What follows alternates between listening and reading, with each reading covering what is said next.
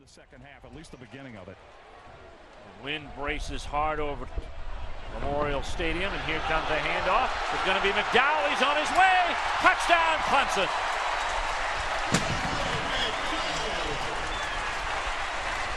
The Tigers now pushing 40.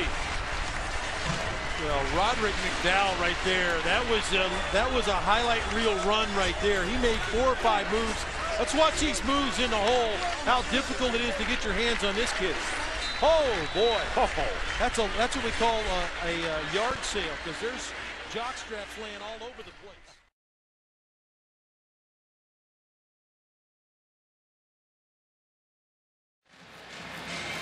A career-high 387 yards passing for Taj Boyd. And for DeAndre Hopkins, 6 catches, 172 yards. Now they go for 2.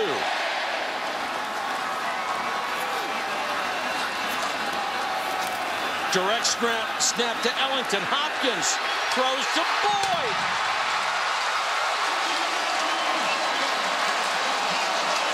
Chad Morris doesn't get much sleep. That probably came to him on a Tuesday night about 3 o'clock in the morning.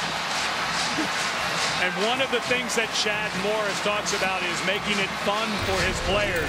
But when you have a guy like DeAndre Hopkins who can make catches like this, takes it right off the top of the defender, and then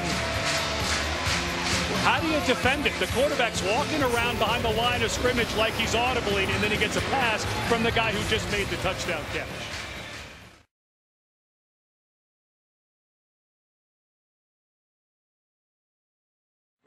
He stretched it until he could cut it back to pick up positive yards. Check it, it'll be 3rd and 4. There's the tight end Ford running free in the secondary. 1 man to beat. Ford hits the pylon. It's a touchdown. 69 yards. 240 pounds rumbling out in space. Well, and unfortunately, it's feast or famine for Earl Wolf. The safety that time, where he had the interception earlier that time, he came up to try to make a play on this ball, couldn't do it. And what a nice finish by the tight end. Right foot inbound.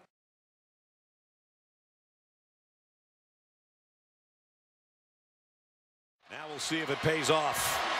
On the field, Clemson's got it. 1st and goal inside the 5. Both teams have struggled to score touchdowns when they've gotten into red zone. This is the 7th red zone possession of the game. Only 1 touchdown. That was by Clemson earlier in the game. Taj Boyd in the pistol is going to throw it for Hopkins. Wow. Did he make the catch? Oh, man. Touchdown. What a catch. On the fade. Nuke Hopkins fought off the interference and still made the catch. Chris Davis was in coverage, interfered with Hopkins, and Hopkins still snagged the football. Watch this catch. That's interference. In the very corner. That penalty will be and hits the pylon with his career-high 12th catch. This one the most important for a touchdown.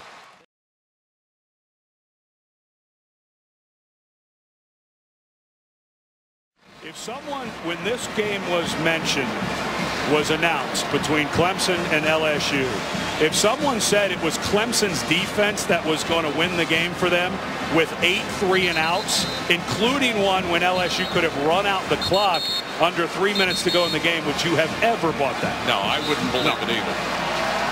But they have. They have played exceptionally well on both sides of the ball. Number 14, Clemson, trying to knock off number 8, LSU. Barring a penalty, this is the final play of the game and the one that will decide it. Catanzaro for the win.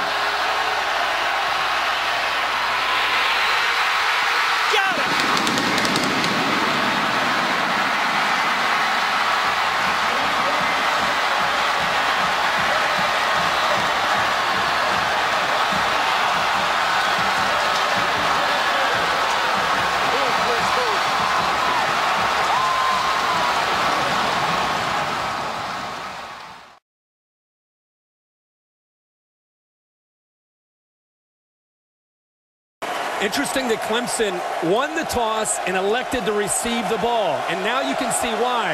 This up-tempo offense, what they're trying to do is take away the aggression from Florida State and get them on their heels with the tempo. 3rd down and 7. The pistol look that they studied at Nevada. Deep down the middle. Goes for the home run. Hopkins has got it. Touchdown, Clemson.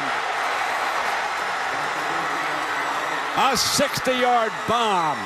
Dabo Swinney says, give us the football, and it pays off, Herbie. Well, we just talked very fast about a lot of things that can happen to you. We're trying to keep up here, Brent. The Florida State defense is trying to keep up down there. You can simulate this look of this offense all week long, but until you see it, you don't understand the tempo and the speed in which they execute. If you're a Clemson fan, that's exactly what you wanted to see and the way you wanted to start this football game. Timeout is called. They did not have 11 men on the field. Coach Swinney is livid. They burn a timeout. Inexcusable for your extra point team as Hopkins, the star who took it in. You know, we talk a lot about Sammy Watkins, but I'm telling you, Herbie, number 6 is lethal. I am with you, and it's back here in the back end. The safety actually hesitated. And again, if you don't have your eyes disciplined on your reads, this time Terrence Brooks, the safety, actually got caught up in looking in the backfield and looking at the other receiver. I don't know if he's anticipating help, but he was slow to react to Hopkins getting behind him. And do not underestimate the arm strength of Taj Boyd. He puts it right behind Terrence Brooks, who gives up the touchdown there.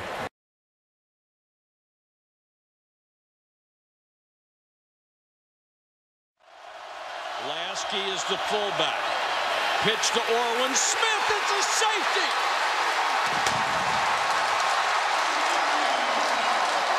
What a huge play. Spencer Shuey.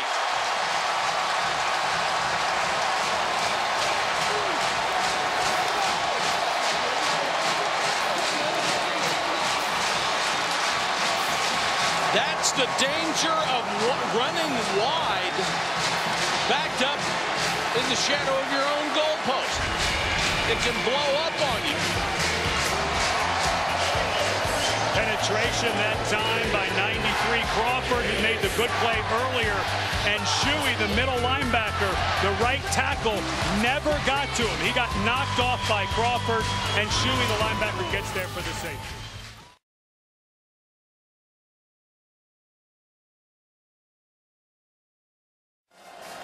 Boyd in this Clemson offense not quite going at the same tempo that Dabo saw in the first half. Ellington is the running back right behind Boyd.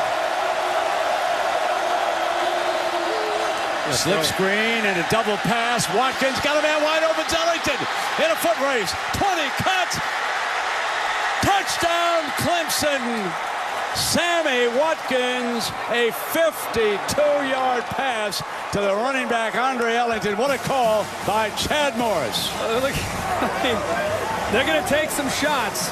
You know that coming in. I mean, we heard that all week from Florida State. You know that there's going to be some shots downfield. Sammy Watkins missed the first throw where he had a receiver downfield in Humphreys. They go back to him in a different look this way, and this time Sammy puts it right on the money to the back, Ellington. What a call by Chad Morris, the offensive coordinator. Man coverage on the outside. The running back is actually manned up with the linebacker. He's right in the middle, Christian Jones. Watch Christian Jones' eyes. They lock in on Sammy Watkins. And while he's looking at Sammy Watkins, Ellington sneaks out of the backfield. And there's Jones trying to catch up with him, number 7. Man-to-man coverage. He had him. He lost him because he thought that Sammy Watkins might be running, and Ellington slips out. By the time he realized that Ellington was 15 yards behind him, and Watkins makes a great throw. Look at Dabo. He's fired up.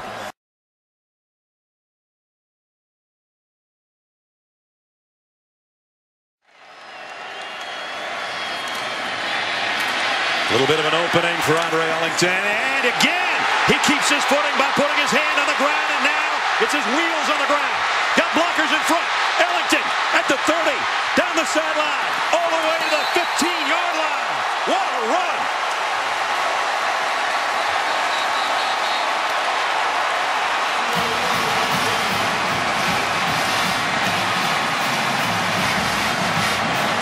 Penalty marker down at the end. Well, one time may be a fluke if a guy does it. If a guy does it twice in a game, you better get him on the ground. Out of bounds. Personal foul for a late hit, number 6. The penalty will be added to the end of the run, half the distance. First down. Jonathan Mincy, but watch this play, and Andre Ellington, who got some nice blocking, and right here, Todd, take over. Yeah, well, Jake Holland thought he had him down, but he had him wrapped up, but he didn't take him all the way to the ground. And for the second time tonight, we've seen tremendous balance by Andre Ellington and not giving up on the play. Gets his hand on the ground, maintains his balance, and turns it into a big play.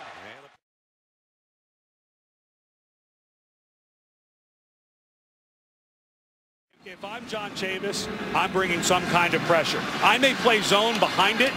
So if I'm Clemson, right now there are only 6 guys that can help in pass protection. With the 5 offensive linemen and the running back in McDowell, don't be surprised if LSU tries to free up the 6th man here. 4th and 16. Here comes the pressure on the blitz.